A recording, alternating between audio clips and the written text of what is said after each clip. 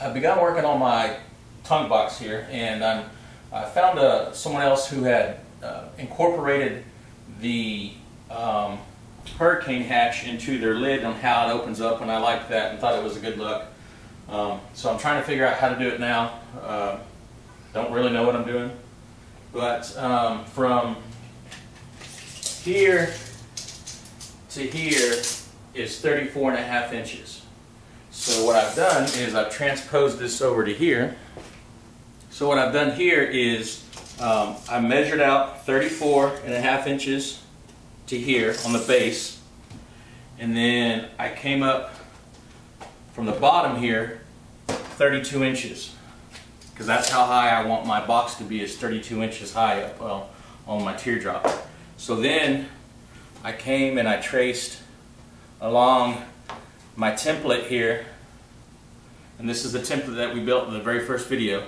So this comes here, and now that should, when I get done building this, fit up snug and have a nice line against the exterior of my teardrop. So now I'm going to work on how I want the lid, the hatch lid to work there, and then also I'm going to have to build, I want this to open up so I can put stuff in this way. So as soon as I figure out how to do all that, I'll take some more video. I think I pretty well got how I want my tongue box laid out. This is the line that we drew out earlier with the template, and that'll go against the teardrop. And then up here is the opening, so this is going to open up like so.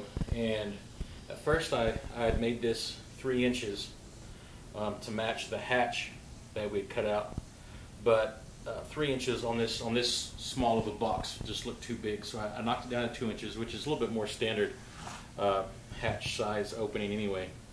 But what I did on that is, so for this curve right here, I just got me a CD and drew it down like that. Then I came out here to this curve, and this seemed to be about the right size radius for that. And then on this one, I looked around for a couple things, and that seemed to work for that radius. And then so this will come down here, and then this will open up, and I'm going to have this shelved off, so there'll be a shelf that'll go right here, and then in here in this compartment where I can open up and get to all my electronic stuff, solar panel charger, battery cutoff switch, etc. Down here on this end, what I'm going to do is I'm going to have a door that starts from here and goes down to here, and then that's going to flip open. That way I can put stuff in from the front. I'll start building that once I actually get all this cut out. So I'm going to get started on cutting this out and show you what it looks like when I get done. Yesterday I made the template for my tongue box, and I had cut the radius out to what this is here. I put it up on the trailer on the tongue there, stood back and looked at it, and it did not like the radius. I'll throw a picture up of it. So what I ended up coming back and doing is making this a little bit bigger of a radius. And so I got a 5-gallon bucket, made that curve, got me a smaller bucket here, and made that inside curve. So now I am going to cut that out and then throw that back on the trailer and see if I like that a little bit better. Should go a little bit more with the flow of the trailer, should look better. So I'll show you when it's done.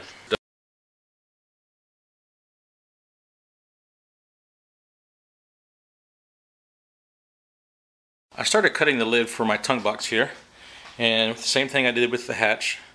I'm using my router with the universal base on it there. So I won't get too much into that, just thought I'd show you real quick what that looks like. And all I have to do now is cut this here and then right up here, and then that'll be my template for the rest of my boards that I got. What I'm working on now is building the stick frame for the tongue box walls. So just taking these, next step will be to glue these and staple them down, and then take one of the other boards, put it on top of here, glue and staple it, and then let that set up, and then I'm going to take a router around the edges of it to get all those nice and neat. So that's what I'm working on right now, and I'll show you when I get to that point. While I'm letting this glue set up over here on this, I decided to start working on my lid pieces. And I thought about doing a stick frame real quick, but that's just a lot of, that's just a lot of cutting and getting these and everything. So what I think I decided to do was just go ahead and grab this piece that I cut my door out of and take it like so, trace this around, and then all I have to do now is cut it out and then take my router and get my bearing bit, flush that up, and then I should have that piece where I could mate these two together. So that's what I'm going to work on now. I've got this piece cut out here, and now I'll just put this on here like so, and I'll router around it, and that'll make that nice and flush, and that'll also give us a good strong lid that shouldn't have any spring back to it. So I'll get to putting these together. I've got my side panels all sanded up, got the glue off of them and everything all the way around, and also on my lid piece. So now I'm going to move on to starting to put the box together, and I'll show you that as I go along here. I have decided to fiberglass these before I start putting it together. I just figured it would be easier to do them while they're nice and flat, as opposed to putting the box together and then trying to do these vertically over here, and then also for this on the bottom side I'd have to flip it over and deal with it. So I just kind of thought it'd be easier to do now. So I'll get started on fiberglassing this. Okay, I'm going to start putting my tongue box together, and kind of the plan is to get the epoxy and resin, and this is a filler. I'll throw the link up to this. It helps with the bonding. I'm going to put this together. So what we're going to do is, I've gotten this fiberglass and sanded down. So I'm going to put this on here like this, and then I'm going to put that epoxy with the filler down here, and then take our bar clamp, put it on there like that. So that's the plan on getting this thing put together and set up. I also have put pocket holes on the inside here, and so that'll help secure it down, throw some screws in it. But I'll get started on it and show you when I get kind of everything set up. Alright, I have my tongue box setting up here now, and what I did is, first thing I did was I put the epoxy down there, and then I came around to the side and I put this clamp right here on so it would stay upright. Then I came back around, put my pocket holes in, went to the other side and put that one up, and then I came in and put this piece up here. This is actually where my seal is going to be actually on the lid, and then I put that pole clamp in right there. And also I didn't secure the one in the back there. I just put it in and then clamped it down. So that should make these vertical, since that is the length that I needed on those cross members there. So that's what it looks like, and I will let this sit up and get started on something else while this sits here. Thought I'd take a second to show you where I'm at on my tongue box. I threw this bending plywood up on the back here. I still need to trim it up, but I just threw some glue on it and then threw some staples down it. And then on the inside here, on this top part, this is where I'm going to put a 1/4 inch shelf, and I made some cleats for it, so this will go in there like that. and that'll house all of my electronics. And then I have this door here that's going to go on this bottom part if I want to put my generator and stuff like that, some bigger items down there. But that's where I'm at on this so far, and I will show you more as I go. This is where I'm at on my tongue box. I have all my cleats done now, and this is a piece of 1/4-inch plywood. It'll fit in here like this to make my shelf.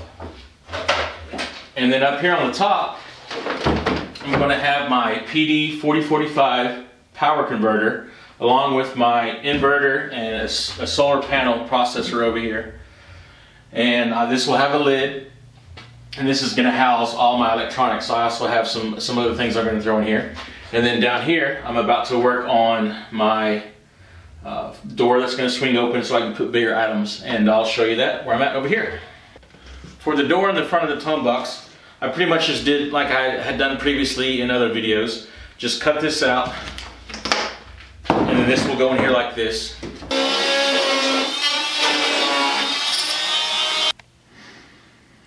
I'm back to working on the tongue box, and I threw a couple of braces on the bottom down here, so when I slide equipment in, that gives it a brace so it doesn't knock through the back of my plywood.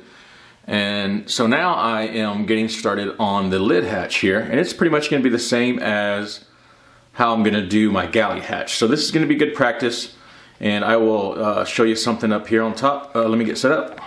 I've got my spar installed, and I also added this additional brace here, and then I got to thinking about what I wanted to do, and I wanted to make this look a little bit cleaner since I'm going to have all my electronics stored up here. So I'm going to kind of frame this in. I'm going to put this down here on the bottom, and then I'm going to frame that in like that. So this will sit in here, 1/4-inch piece of plywood, and then I'll go all the way across, and I'll make that look a lot better, and I'll be able to mount stuff directly to this board here. And then also if I have any excess wire that I want to put in, I can put it behind here. If I ever need to do any maintenance on my electronics, I can pull that out, and it's easily enough to get to. So that's what I'm going to do now, and I will finish this up and I'll show you when I'm done. I've got this top part framed out now, and for the bottom part of the framing, I just stapled it from underneath, and then I pocket screwed all the interior part of the frames. I did throw in a little piece of 1/4-inch plywood on this brace here just because it has a bit of a curvature, and so I wanted it to be able to touch this brace. There is a little bit of a gap down here on the bottom part of it, but I'm not worried about it. This is ready to pretty much get the 1/4-inch piece of plywood put on it to face it off. And like I said earlier, I do have all this gap in here to run wires and everything within this now. So I'll get started on that, and I'll show you when that's completed. Okay, now that I have the top part framed in and everything, I'm ready to move on to the lid hatch. And as I said previously, this is going to be made the exact same way that we're going to do the galley hatch on the teardrop. So this will be good practice. That way, hopefully by the time I get to the galley, I know what I'm doing. So what we're going to do is, the first step is we're going to take this 1/8-inch piece of luan here, and we're going to make a template out of it. We're going to make several templates throughout this process, so this is the first one, and pretty much essentially what we're going to do is take the galley hatch part that I cut out previously, and we're going to put that back on there. And now we're going to trace out around the entire outside edge of this to get our first template. And I'll do that, and I'll get it cut, and I'll show you what step we're going to take next.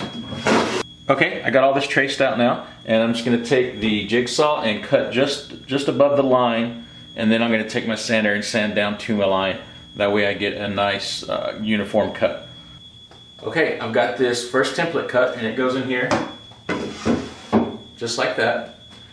Now I need to make one more of these for the other side, and then I need to transfer this over to a piece of 1/2-inch plywood.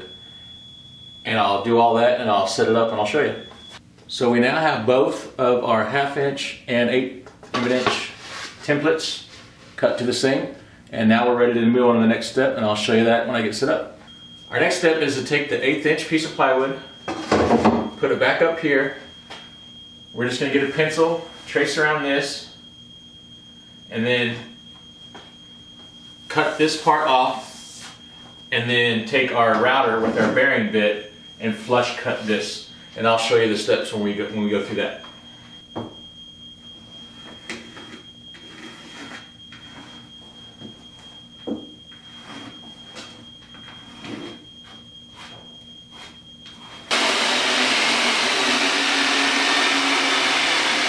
All right, now we take our router with our bearing bit and we set the bearing to right along the outside edge of this so it cuts this 1/8 inch piece of plywood flush.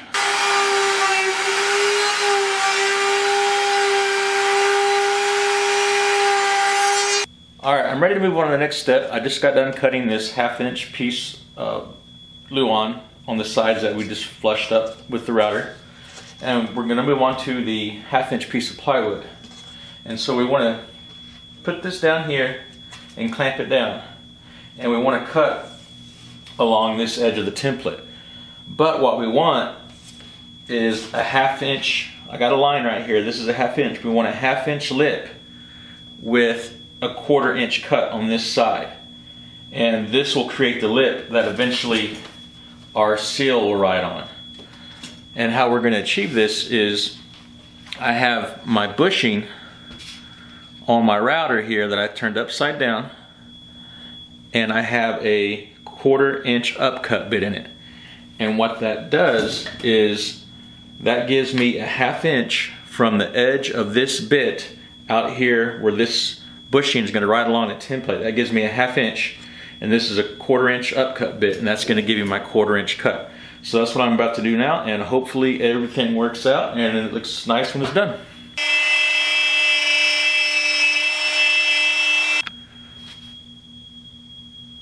Okay, just got done making that cut. Here is our 1/2 inch offset, and then we're going to keep this piece right here because this is going to be used as a template when we make the upper part of our hatch, our lid that actually opens. We're going to use this. So I'll move on to our next step. This is the piece that we cut off the 1/2 inch, and what I did was, I didn't take any video, but what I did is I took some 3/4 inch piece of plywood and I made these the same. And then eventually I'll show you what we're going to do with these, but real quick I'm going to take you back over to the tongue box and review where we're at so far. I wanted to show you this up on the sidewall, and what I have going on here is I have the outside piece for the hatch, the 3/4 inch piece of plywood that we cut, and then the seal, and the seal will attach to this piece of 3/4 inch plywood like on this inside here, and then we have the 1/2 inch offset piece that we cut off, and also we have the 1/8 inch spacer in between here too. So eventually what we're going to do is we're going to take this 3/4 inch piece and it's going to attach to this outside rib. And so when you open up your hatch, all of this moves at one time. And then when you set it down, it actually seals against this 1/2 inch piece. Now for this inside, what we need to do is put in on a gusset. And what this gusset does is it helps keep this hatch from wanting to bend back since it's kind of curved, for extra support. And then it also hides your seal and also helps against water intrusion. So I need to make a template. I made this one a little bit short on accident, so I need, as you can tell, it came up a little bit short, so I need to make another one because it needs to be for the entire outside portion. And then also, when I go to make that, I'm probably going to cut it down a little bit to go a little bit with the curve. And I'm doing that for a couple of reasons. One would be for, I have some solar panel charging, or on the other side I'm going to have my hookup for shore power and everything. So depending on where I put these at, I need to watch out where this gusset is actually going to come down and hit. It's the same thing for if you were doing your galley hatch in the rear. If you had your cabinet shelves like this and they were in here like this, you would need to make sure you cut out your gusset around your cabinet shelves. That way when you open and close your door, you're not hitting that. So that's what I'm going to do. I'm going to move on to making a template for this gusset, and then when I make this gusset, it's going to be made out of 1/2 inch piece of plywood. So I'll move on to that, and I'll show you when we're ready for that. I'm working on my template, and this is the exterior part of it there. So then I traced out that line there so I would know the reference. And then I came back and I traced it one more time. And now what I'm going to do is I'm going to cut out this area, and that'll give me just a little bit more room if I have anything that I want to put through the sidewall, this will be exposed now. So I'm going to do that and then move on to actually cutting out the 1/2-inch gusset. I got my 1/2-inch gusset made up there, and I changed it up a little bit. I made it kind of rounded on the ends just to make it look a little bit better. And now let me set up over here and I'll kind of show you what we need to do next. So what I'll need to do next is take my outside piece here and my 3/4 inch piece, and I'll have to glue it together and screw them. And I have they're not perfect. There's a little bit off. I'll have to, once I get them mated together, I'll have to sand it down. And that goes with the same for the gusset, for the inside here. I'll have to get all 3 of them eventually mated together, and then I'll sand them all down. That way I know they're all exactly the same.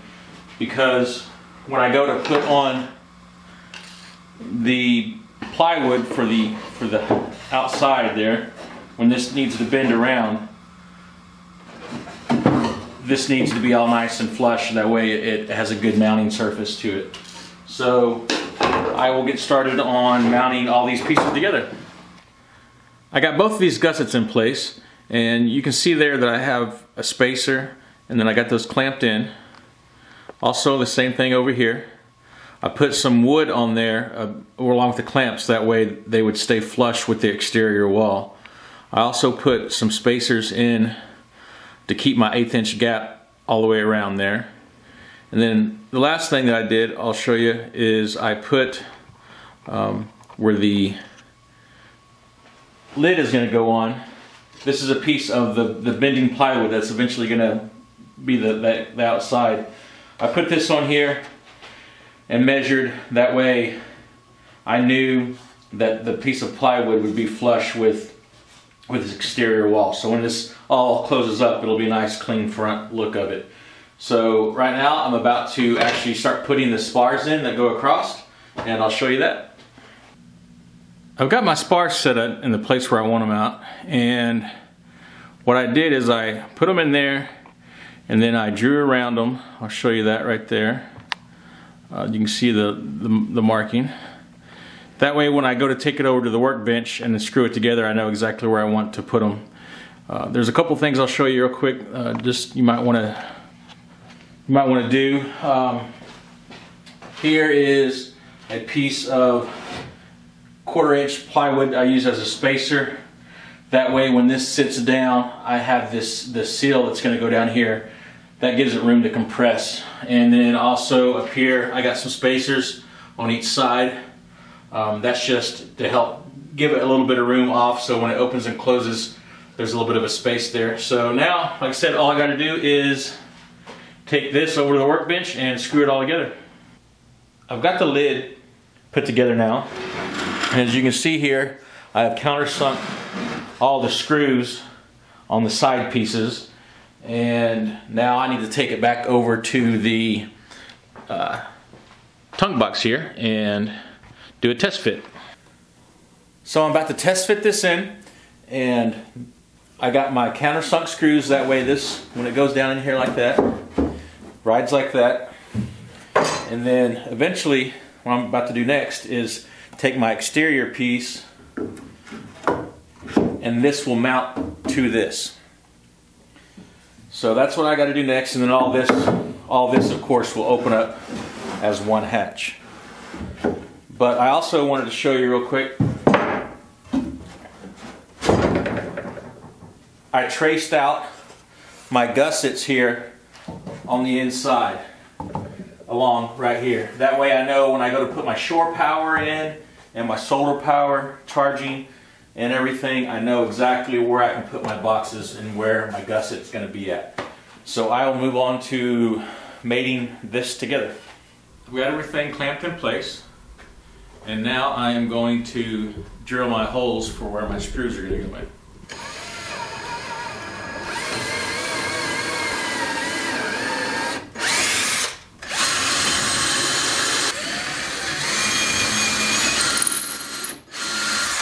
I've put glue on this external piece, and now it's ready to be installed to the lid, and I just screw it up now.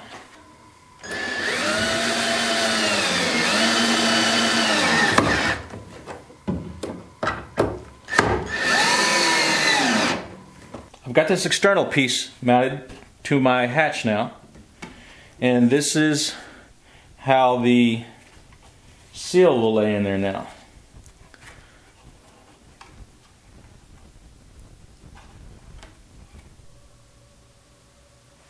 I have the interior side clamped up. I'll let that sit up for 24 hours, and then tomorrow I will start with the exterior side. On this exterior, what I've decided to do is clamp this down and get this long flat side first. I'm going to throw some glue on here, put this up, clamp it down and staple it, and then start working my way around the curved part.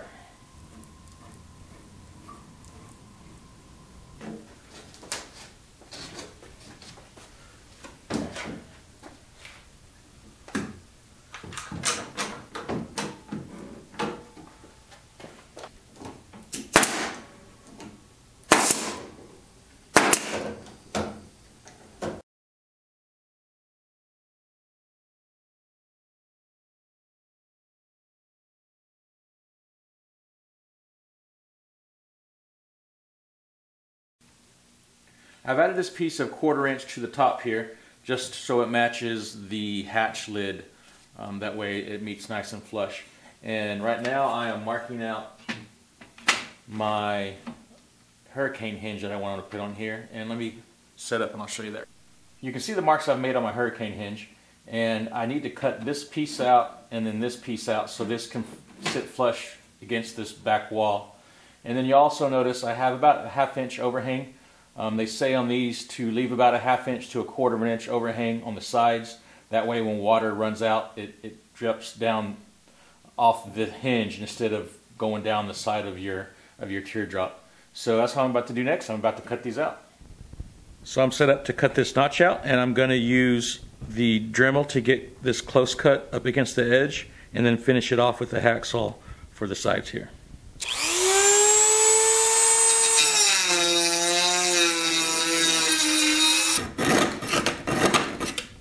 Alright, I forgot that I don't need this little piece right here, so I'm just going to knock that off.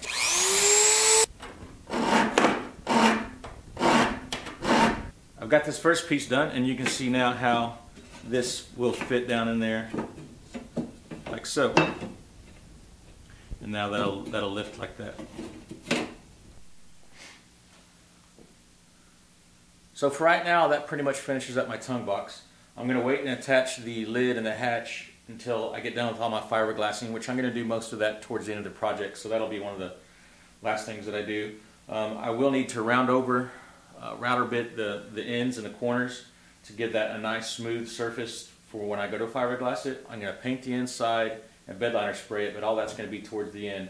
So up next is starting to do the wiring for this and how I'm going to get all the wiring from the teardrop into the front of this tongue box here.